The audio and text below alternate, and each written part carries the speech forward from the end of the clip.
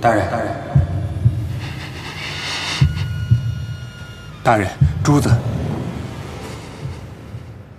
已被人先一步拿走，只留了张字条，说今夜要昭告我通敌叛国。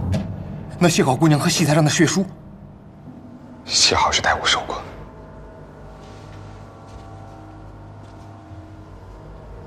戏台上发生的一切，都是精心设好的局。杀的是谢好，针对的却是我。是谁这么大费周章，用意何在？此人拿走珠子，留下威胁我的字条，定知道珠子和里面密信的事。红楼为财，想来与他无关。你派人速记刑部，通知莫文，让他即刻赶来。我这就去办。还有那个张平，他知道太多，不能留下。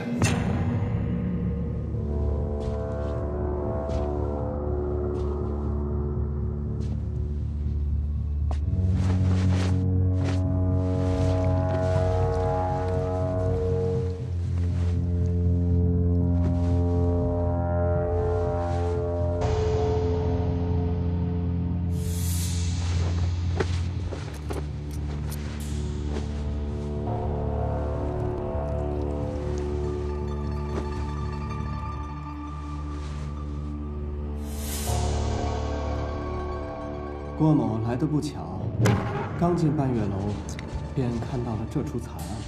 郭允，他怎么来了？回来了啊！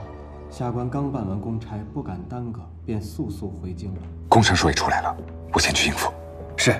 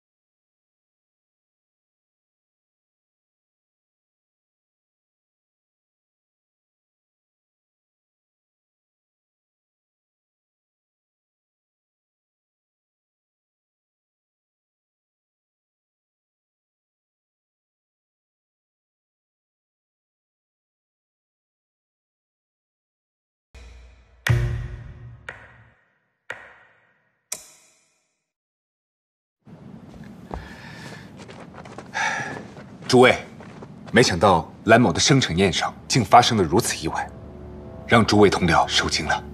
郭某刚一回京，便赶来为兰侍郎庆生，不想竟遇上一桩命案。兰侍郎，你无恙吧？多谢记挂。郭侍郎星夜兼程，特来赴宴，兰某感激不尽。命案当前，无需客套，快去戏台上看看情况。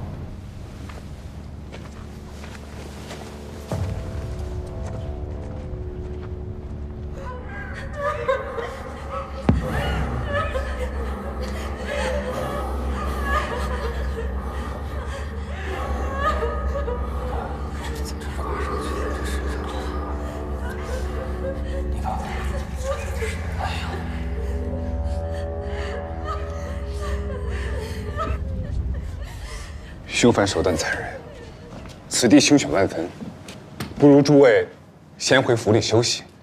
想必三司会查明案情，给诸位一个交代。可凶手已经说了，狗官就在此，这脏水一泼，咱们一个个都脱不了干系。对，下官赞同郭侍郎，我等必须自证清白。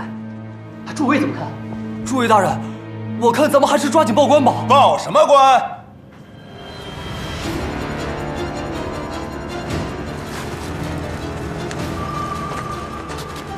老子就是官。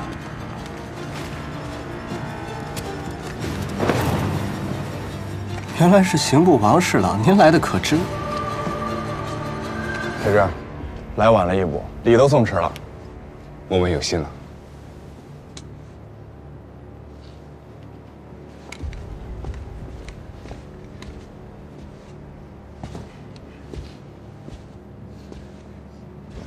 凶犯的确是冲着我来的，但此事另有隐情。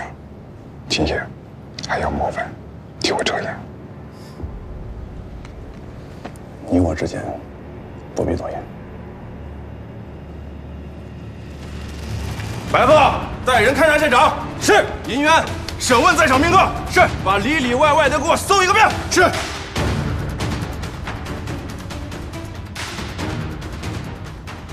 刑部办案，事急从权，请各位大人先回府休息吧。慢着，谁都不能走。这上面是什么飞事？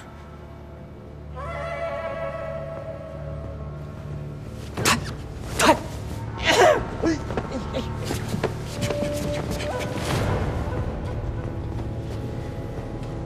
老夫人，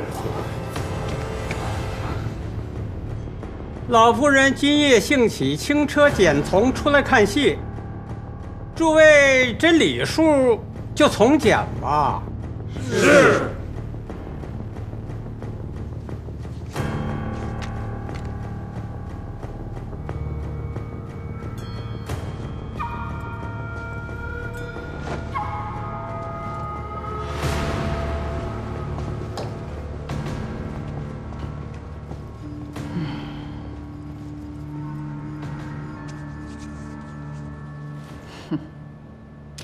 若没这些乌七八糟的，倒是出好戏。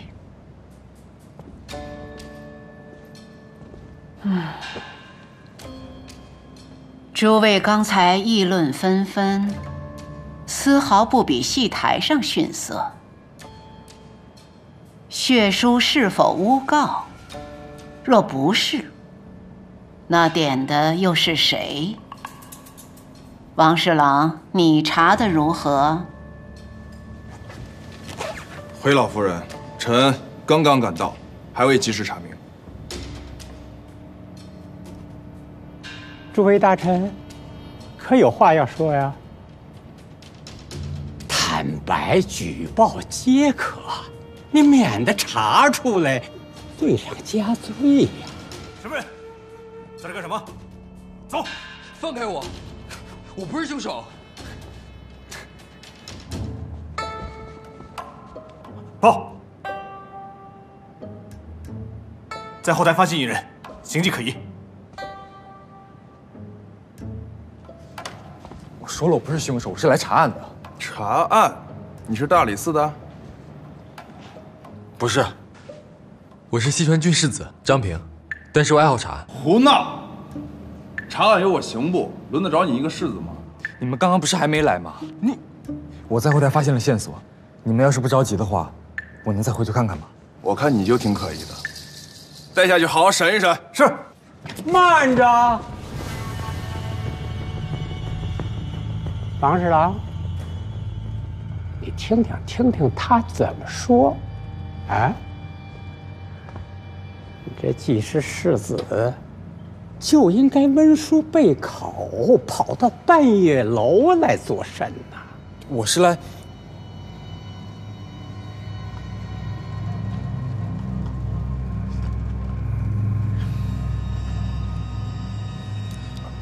我是来找一个人讨说法的，但是那个人死不认账，后来便遇到这个案子了。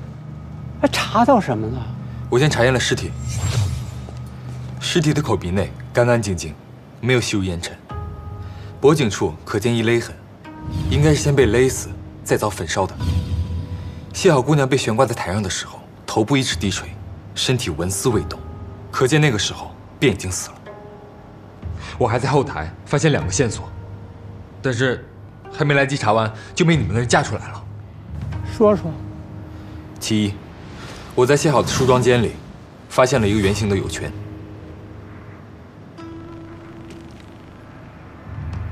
上面有淡淡的梨花香，和死者最先起火的头部有相同的味道。梨花头油必须用明火才能点着，不可能无火自燃。你怀疑头油瓶被取走与凶案有关？是，凶手很可能靠它完成了无火自燃，但是具体的方式我还没有查出来。第二个疑点。我在谢好的梳妆台上发现了一根这个。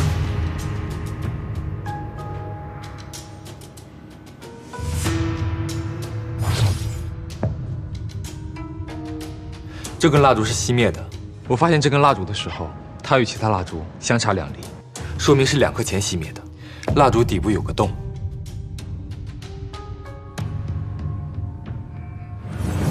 洞里有些花形的纹路，很像珠子上的雕花。2刻前，正是幕间休息的时候，也就是谢好遇害的时候。这2件事可能有关联。老夫人，此案人命关天，又关乎一众官员的清誉，臣有一事想问问这名世子。准。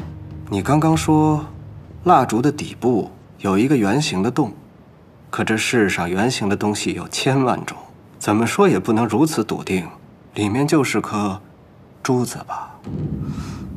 莫非你见过这种纹路的珠子？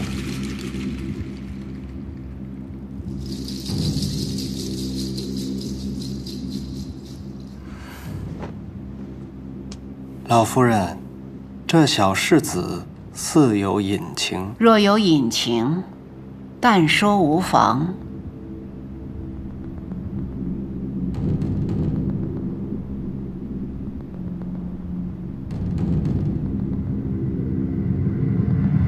老夫人，臣有一言。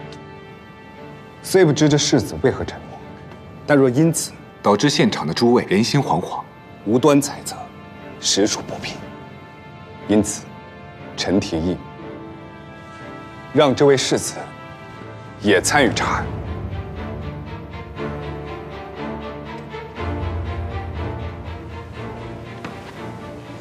一则，他的推断有理有据；二来，看他的性子，也不像会与朝中之人有利益瓜葛。让他参与查案，有利于公正评判此案。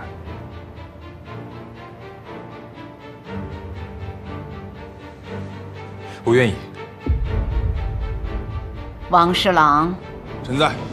案发后，半月楼可有漏网之鱼？已将全部人等控制在院内，无一遗漏。好，务必要彻查到底，看看究竟是何人要亡我大雍。是。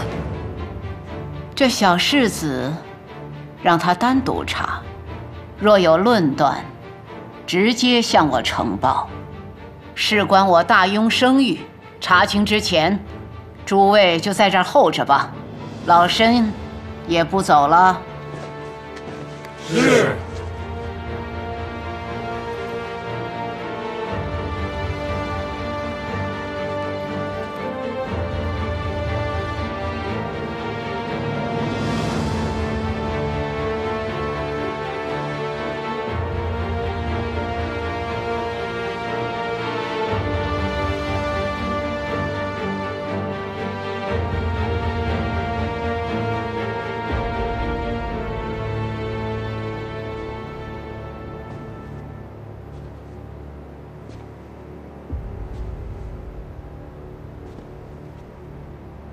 大人，王大人，请您去后台一趟。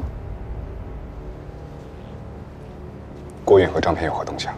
暂时还没有，不过王大人已经派人盯着了。今夜非生即死，只有孤注一掷。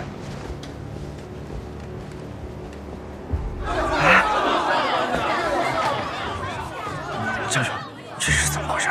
我要查案子，你跟我一起吧。都闹出这么大事了，你还想着案子？这命案很诡异，我想查清楚。而且谢好的死很可能与兰大人派谢好偷红楼的珠子有关系。查清命案就能弄明白他为什么要偷珠子了。这半月楼这么多官兵，也轮不着你来查案呀。是太后让我查的。太后，他也在半月楼。嗯。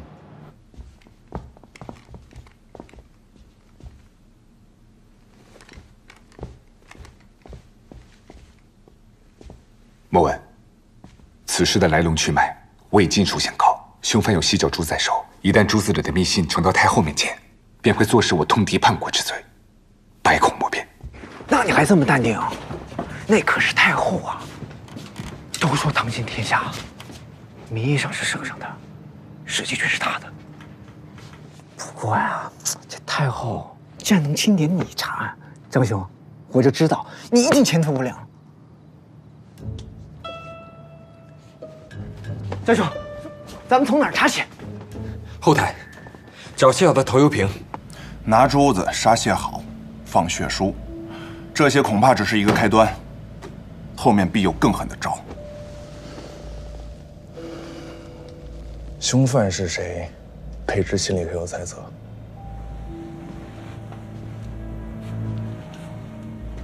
郭允的嫌疑最大，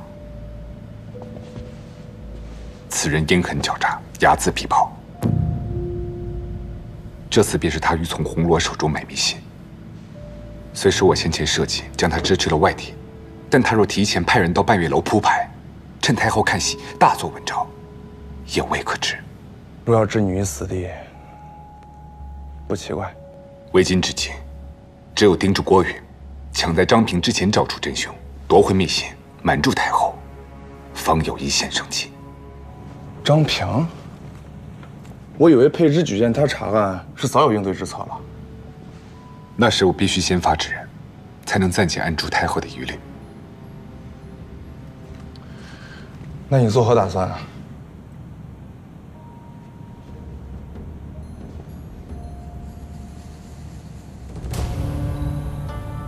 眼下只有先将他放住，让他无从下手。哎，刑部查案，闲杂人等不得入内。我们不算闲杂人等，我们是被上头钦点查案的。后台不是已经查过了吗？还没查完，我得找到死者的头。查过了，就是查过。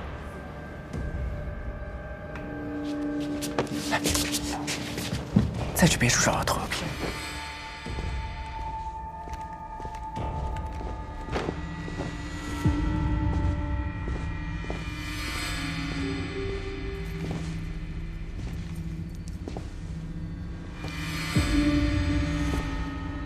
佩芝，我已经派人去找那头油瓶了。京城第一神探在此，还怕斗不过那个小世子？莫文，这戏台上有悬梁结构，只有大戏楼才造得起悬梁，上面设有各类装置，可在戏台上吊挂物品。你是怀疑这上面有猫腻？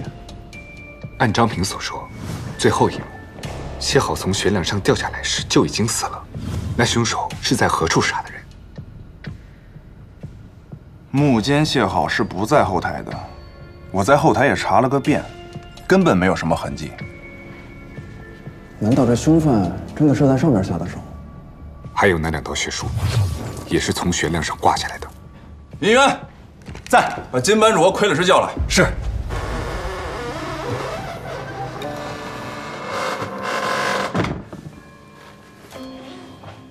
这楼梯够隐蔽的。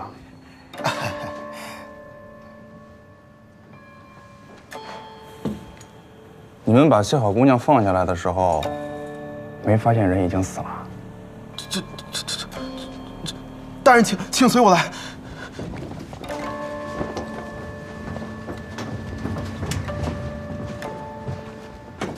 大人，你看，这演出时我们在这里放绳子，这既看不见楼梯，也看不见房梁上的情况，更不可能看见谢好姑娘。平常都是她在上面准备好了，拽3下绳子，给我们发个信号，我们到她表演的时候便将她放下去了。哎，是这样的，是这样的。不过今天的确有些不对劲儿。这排练时，谢好姑娘在上面挂悬绳，绳子会跟着晃。可是今天，她晃得格外的剧烈。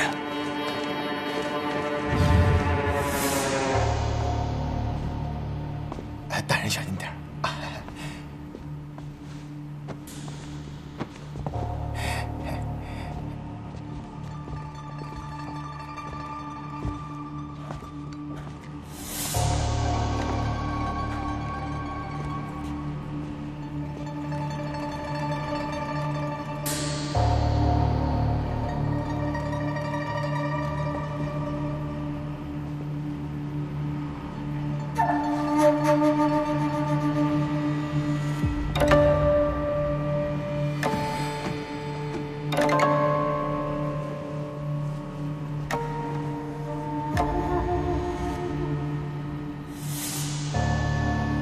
这就是杀人现场。金班主。啊？凶犯提前藏在角落，待谢好上来挂好悬绳，他就从背后出来勒死谢好。谢好拼命挣扎，绳子才会剧烈晃动。谢好死后，凶犯替谢好拽了3下绳子。傀儡师按排练流程将谢好放下。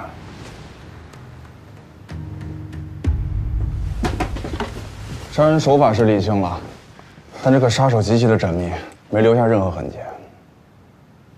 二位大人，小人有一事相求啊。讲，大人见笑了。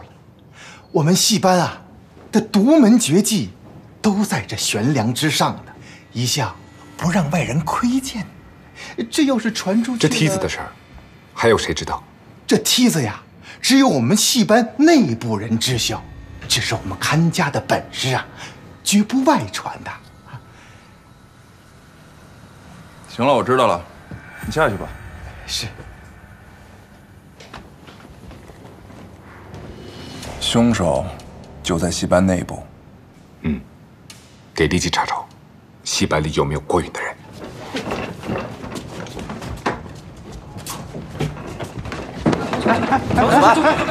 走开！这地方你们要站吗？我说这话了吗？行，你搜你的，我们搜我们的，井水不犯河水。搜过了没有？咱们下去继续搜。是。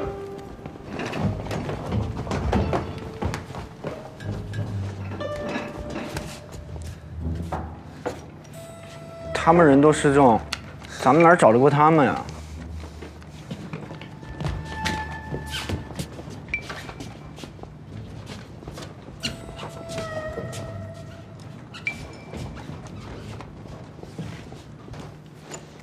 找到了！大人，完了，找到了，瓶子被他们找到了。哎，张兄，空的。是，找到时候就是这个样子，一滴都不剩。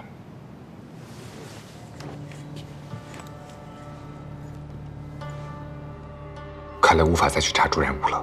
虽然瓶子空了，但还有气味保留，也许能查出里面装过何物。先留着吧。是。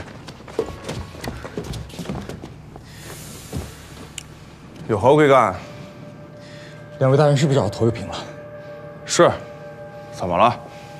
能否让我看一眼？头油瓶是刑部找到的，凭什么给你看呢？那是因为两位大人处处掣肘于我。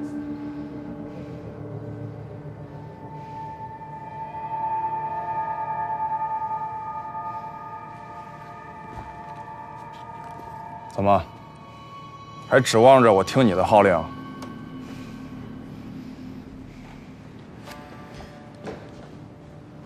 栾大人，你越是不让我查，就越说明其中有鬼。我知道谢好之死，肯定与你偷猪一事脱不了干系。张平，你可知污蔑朝廷命官，该当何罪？是不是污蔑？你心里清楚。证据呢？没有证据就是污蔑。既然两位大人不让我查，我就找太后评理去。站住！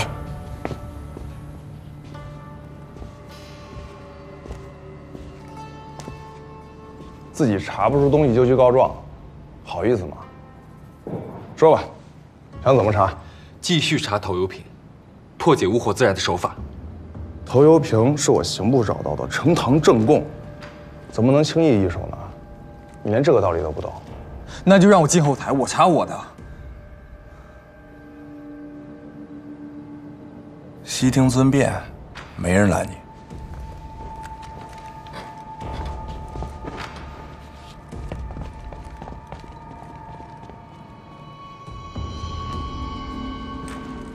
栾大人，不管你有什么算计，这个案子我一定会查到底。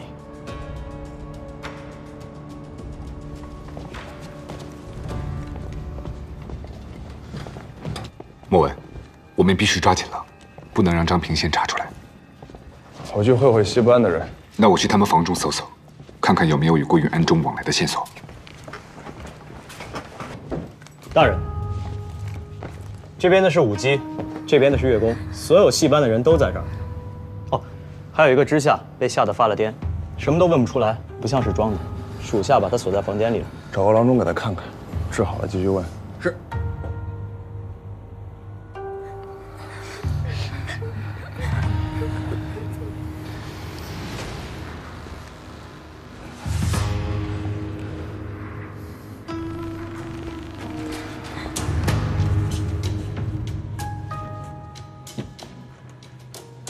本官现已查明，凶犯就在你们之中。啊！这是吧？就在我们当中。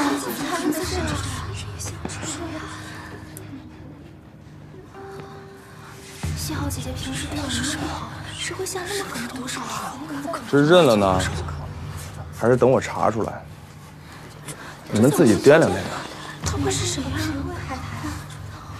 不说啊。不说那就审审吧。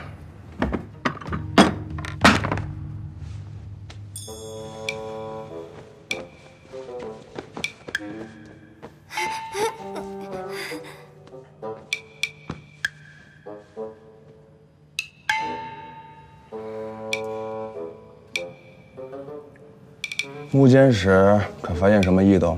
这谁知道？幕监时间这么短，大伙儿都得马不停蹄的到隔间换好装才能赶上下一幕。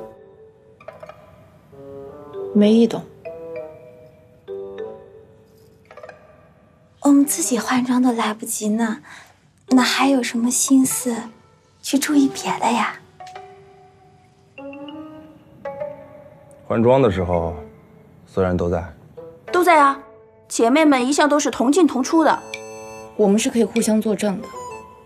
自然。大人这是在怀疑我吗？大人。我们呀，都是些娇滴滴的弱女子，怎么可能会去杀人呢？行了，下去。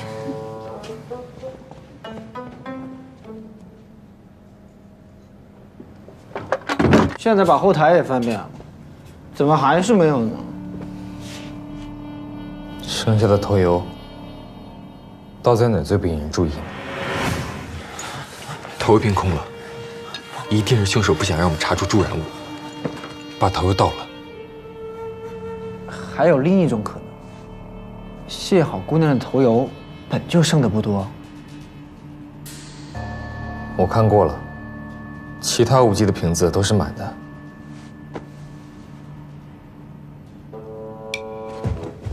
哎，你干嘛去？帮我收集所有武器的头油瓶。哦。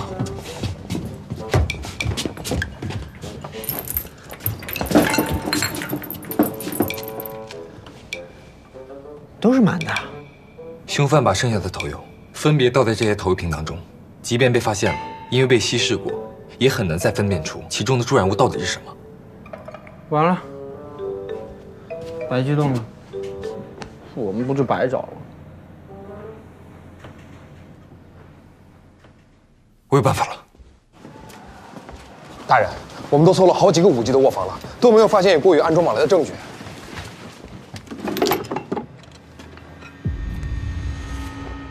大人，查案并非我们所擅长，这么翻来覆去的找，也是两眼一抹黑。朝中的达官贵胄，惯送些名贵之物，讨戏班的女子欢心，想必郭宇也不例外。大人，您看，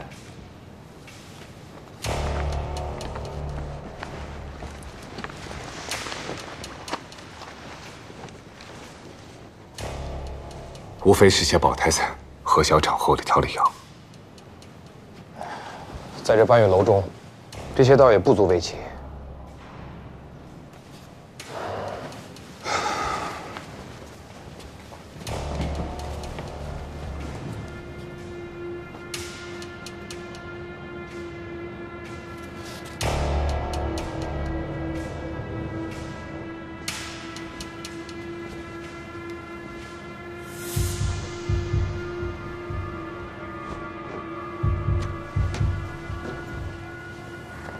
大人，怎么了？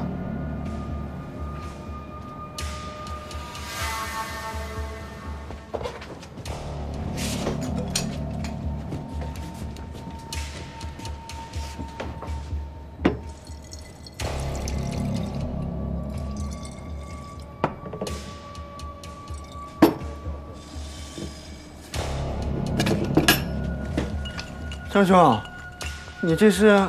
这是我师傅的法子。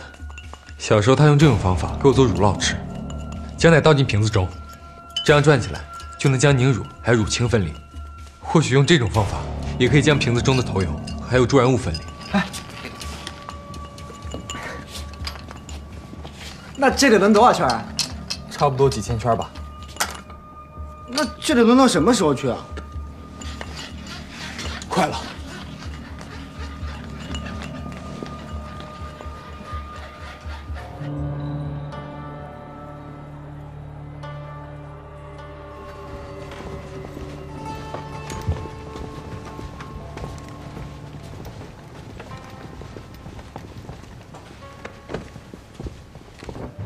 寒烟姑娘，本官知道今晚的命案是郭侍郎指使你所为。这官场上的尔虞我诈，想必姑娘在这半月楼已经司空见惯了。今日本官可以不讲道义，只讲交易。若你把珠子归还于我，或许我可以让王侍郎放你一条生路。什么郭侍郎？韩嫣根本不认识，更听不懂大人在说什么。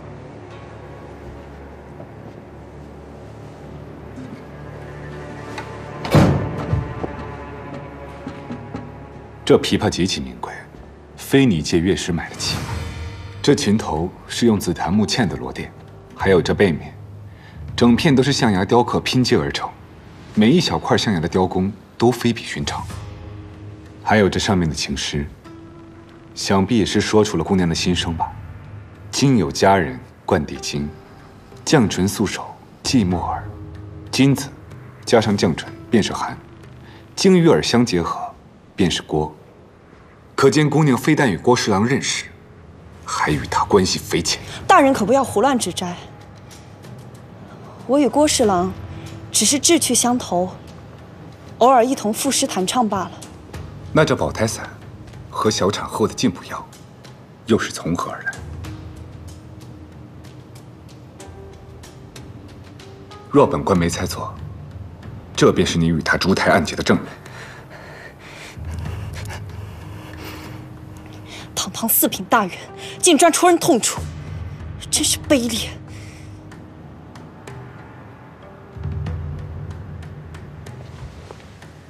今夜是太后坐镇，若你被揭穿，你可曾想过，他会为你一力承担，还是会弃左保帅？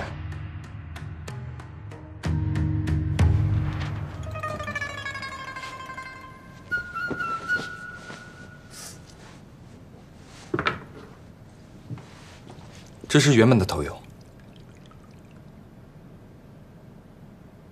这应该就是添加的助燃物。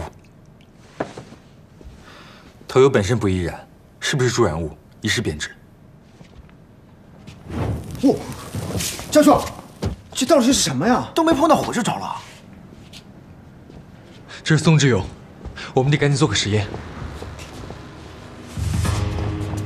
贾发，教授，你要怎么做实验啊？寒烟姑娘，兰某劝你，兰大人这是为了栽赃，不择手段了。纵然我与郭郎情投意合，又跟杀人有什么关系？连郭允是什么样的货色都不清楚，你就那么为他死心塌地？郭郎是什么人，我不清楚。我在这半月楼中卖笑，纵有一身才情，旁人也只当我是个招之即来，挥之即去的玩物。只有郭郎不同，他知我，敬我，用真心待我。就连我怀胎脉象不稳，呕得厉害，他都嘘寒问暖，亲自为我抓药保胎，还叮嘱郎中在药里加入止吐的干姜。若非真心相待，谁会花这样的心思？大人连证据都没有，便在这栽赃陷害。我知你对郭郎积怨已久，但你要的东西，韩嫣没有，大人不必白费力气了。这个韩嫣还真是水泼不进，针扎不穿啊！我俩一路披荆斩棘，被一个青楼女子给抢住了。原本以为将他击破，就能拿回密信，救楚国玉，没想到。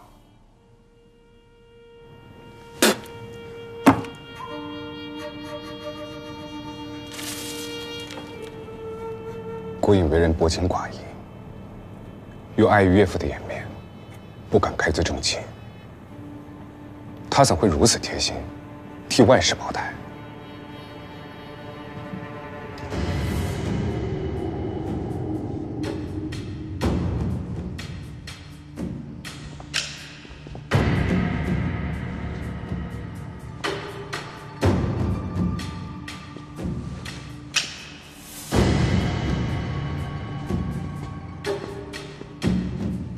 张兄，这怎么没动静啊？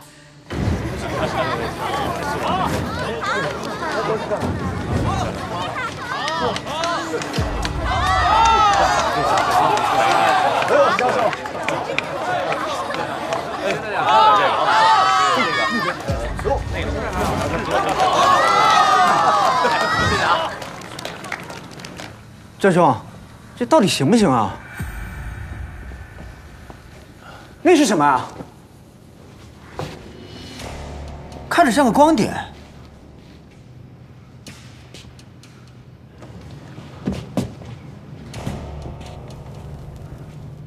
原来是火珠。什么是火珠？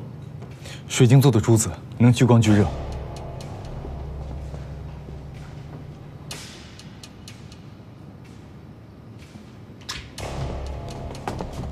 果然，这颗不是火珠。 左边那颗应该是被人动了手脚。你分析来分析去是很有道理，可是书上说火珠正午向日，以艾草成之，即火燃。刚才没烧着，是因为光线不够强烈。可是演戏时，走，去找贾老板。眼下张平已经去找贾老板了。 放我们出去！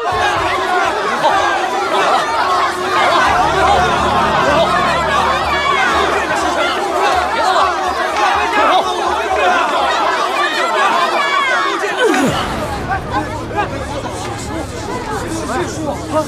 写什么呀？大人，不好了！刚才有个乞丐送来一幅血书，上面写着“通敌密信，祸心暗藏，子承父业，恬不知愧”。 乞丐人呢？他可说了谁派他来的？是个瞎子，只说听声音是个年轻姑娘，让他今夜亥时把东西送来，别的一问三不知。跑了。眼下金吾卫已经被惊动，让我们加强戒备，所有人严加防守。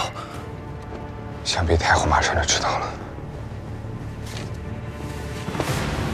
大人。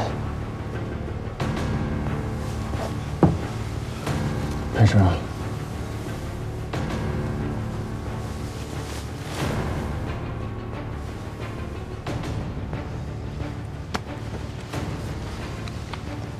难道今夜已成死局？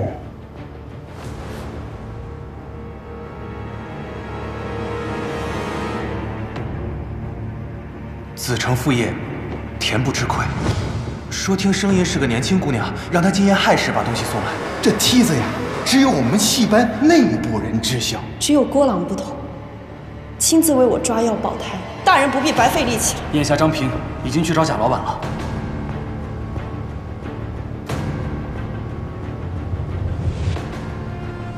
必须得让韩岩开口。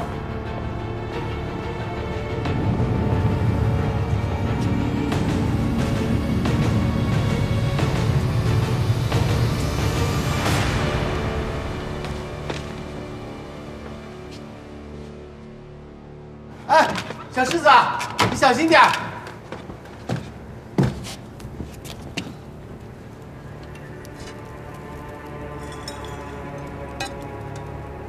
前朝。啊！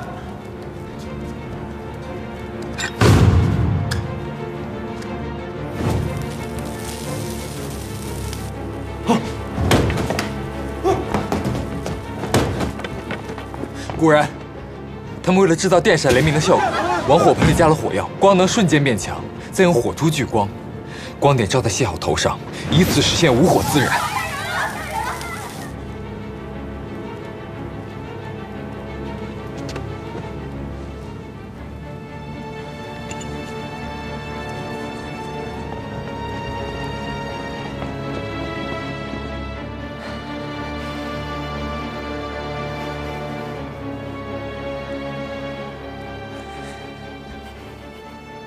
兰某希望姑娘考虑清楚，今夜你怎么说，不仅决定我兰某的生死，也决定你的命运。这油脂是戏班琵琶师用的护甲油。这琵琶不是用拨子弹的吗？这是新晋发明的一种弹法，不用拨子，用手弹，所以这样子比较容易伤手，要擦护甲油。戏班里谁会这种弹法？整个京城啊，就没几个会弹的，我们戏班也只有一个，是号称琵琶仙子的寒烟姑娘。去找太后，提审寒烟。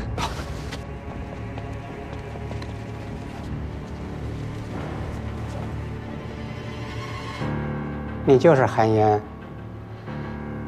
是。把他带走。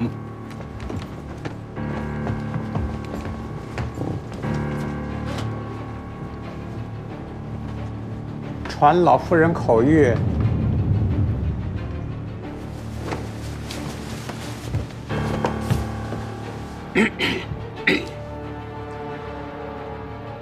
把蓝侍郎给我叫回来。臣遵旨。